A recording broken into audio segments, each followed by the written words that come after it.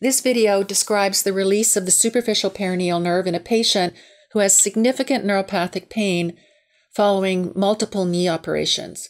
You can see from the marks I'm going to not only release the superficial peroneal nerve, but also the common peroneal nerve at the knee. The marks are made by measuring from the lateral malleolus at 10, 15, and 20 centimeters, proximal from that lateral malleolus, 3.5, 4, and 4.5. Sometimes it's not quite that lateral depending on the size of the leg, but that is good marking information to know to get going on this procedure, especially as you learn the procedure. This problem of decompressing the superficial peroneal nerve and the common peroneal nerve for pain after multiple knee operations, I think, is very much underestimated. We use the hierarchy scratch collapse test to help in confirming entrapment at these levels. But you could imagine that with the tortuous course of the peroneal nerve and the entrapment point at the knee, and then the superficial peroneal nerve in the leg, that this can be a source of pain for patients after multiple knee procedures. The distal end of that compression point on the superficial peroneal nerve is the transverse crural septum, and that's the point where the nerve moves from deep under the fascia to superficial into the subq. That's the area where the nerve will start to divide, and you want to be very careful at that level that you don't cut one of the very, very tiny distal branches that are always there as the nerve moves out from underneath the fascia, just distal to that lateral crural septum into the subcutaneous tissue. The little vessel that you can see just above where my scissors are helps to mark where the J branch comes off. It turns back just like that. That's the nerve. So be careful that if you're going to buzz that vessel, and there's another little distal branch, but if you're going to buzz that vessel, make sure you don't buzz that nerve as well. And as you're coming distally to release, make sure you don't cut into it. You don't want to take a nerve compression and turn it into a neuroma. Even a small neuroma on one of those little branches there, not a good idea for patients with neuropathic pain to begin with. And that little tiny vessel will mark where that nerve is. Now, this is a slow down part of the surgery, just because you want to decompress the nerve, not nick it. Initially, I'll show you what I did initially when I was learning this operation. I would go right for that yellow streak, the fat streak. Nerves like fat, and I would think incorrectly, oh, I'll find the superficial peroneal nerve in this fat. Well, you won't, but you can open up that fat streak because you do want to do a longitudinal anterior and lateral fasciotomy. But when you see that fat, then move laterally, and you'll find the nerve embedded in the fascia, and you'll see a color differentiation between the fascia over the muscle on either side and the superficial peroneal nerve. Now, in this case, you can almost see the nerve through that fascia, but in other patients, that fascial band will be thicker, and you won't see the nerve until you're actually decompressing the nerve. So you have to go very slowly in here. And then I'm always looking for little branches coming off the nerve.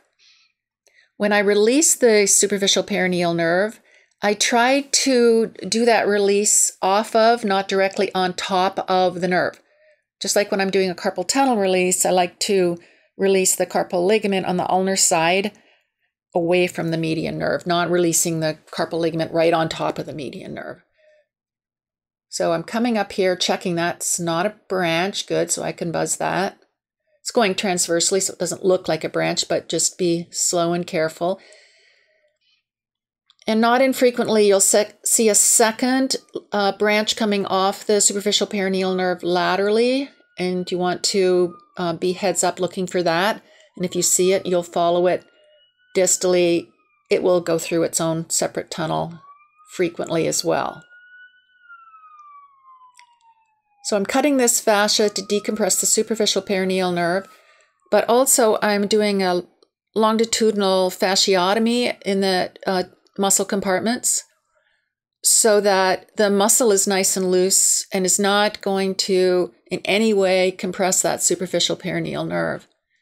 I'll do a longitudinal, but also a transverse fasciotomy, and you'll see this in a short time.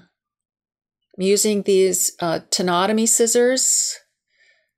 Had these specially made. They are blunt. They're very dull and smooth on the outside of the scissors so that I'm not going to injure the nerve when I'm decompressing it. Now I can run my finger and I can feel this superficial peroneal nerve going deep, and those down curve retractors help me to protect the nerve. And you can see here I'm 20 centimeters proximal to the lateral malleolus. And this will vary from patient to patient, but those marks of between 15, 10, and 20 centimeters proximal to the malleolus get you a good start. Now see that thickened fascia there? Got to make sure there's no nerve in there. So you can cut initially longitudinally in the direction of where you might see a nerve, and then you can do your transverse cuts.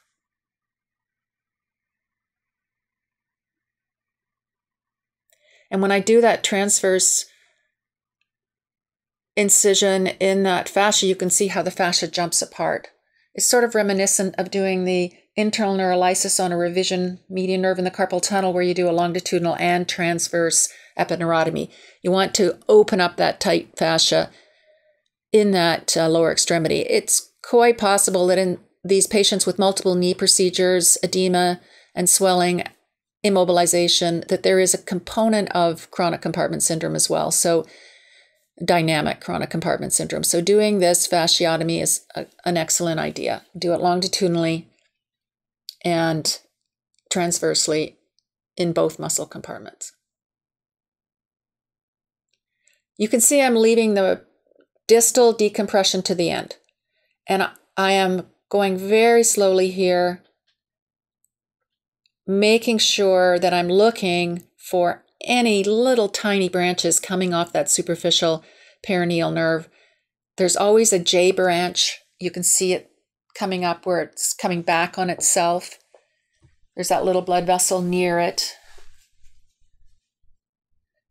Frequently, when you get to the lateral crural septum and divide it, you can see an actual dent or color change in the superficial peroneal nerve below. This fascia is very thin, but very strong.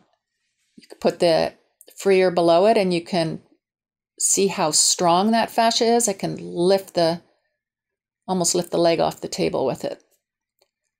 So you want to make sure you follow that superficial peroneal nerve until you see that transverse crural septum. And now very carefully look for those small little branches. You can see that twist on that J branch distally. I want to neurolyze that branch a little bit looser. I can buzz that little vessel now that I have it separated from the nerve. But I want to neurolyze that little J branch proximally a bit. So instead of taking that abrupt twist, it's a little more gentle turn and not tethering in any way that superficial peroneal nerve. This procedure is done under tourniquet. I'll put Marcaine in the incision and a pain pump. The surgery to release the superficial peroneal nerve is done for the most part to help pain, improve numbness, but also really to help pain. So these patients are ideal candidates for a pain pump and some Marcaine in the incision. The postoperative closure for most patients is just subcuticular, interrupted dermal, and then subcuticular absorbable monocrural closure. For some patients that are diabetic or obese, I'll put some interrupted nylons in as well. And there you can see the final release, and importantly, those tiny little distal branches that you want to protect. Feeling finally proximally a little bit. And you can see proximally I've also completed the common peroneal nerve release, which is on a second video that Andrew's prepared. Patients are just dressed with a soft dressing with an ACE wrap and allowed mobilization per their comfort. And another little bit of a transverse release at that level as well.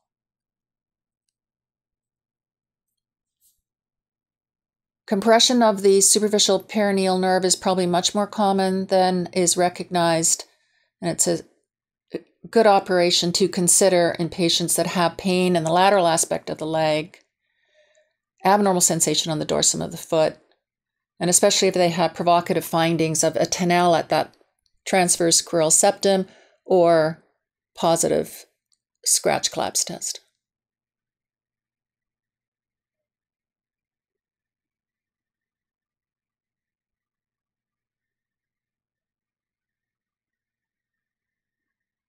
And I think you can see that that nerve is well released.